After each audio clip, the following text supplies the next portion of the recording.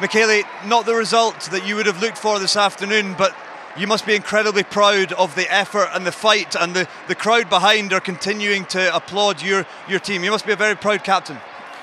Yeah, well, every week repeating the same stuff, so obviously we have to do this step forward. I mean, obviously we are proud. We know we've started until till the start of the Six Nations.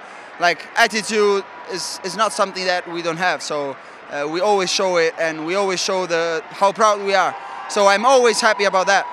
The thing is to be accurate in some areas, you know, first half, first 15 to 20 minutes, just two maybe soft tries conceded.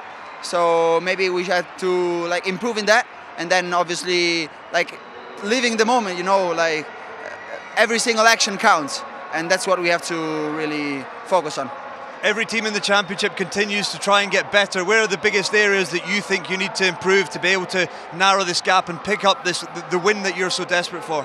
Yeah, obviously, I think managing the moment is one of the most important things in rugby. There are some crucial moments that you can really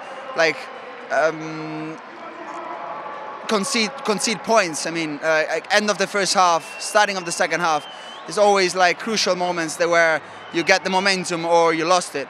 So I think we have to improve in that, and then obviously a few areas where Scotland, maybe credit to them because they've been really well, or they've been really good, is on the breakdown. So obviously we have to improve in it and to have fast ball like we did in the last 20 minutes.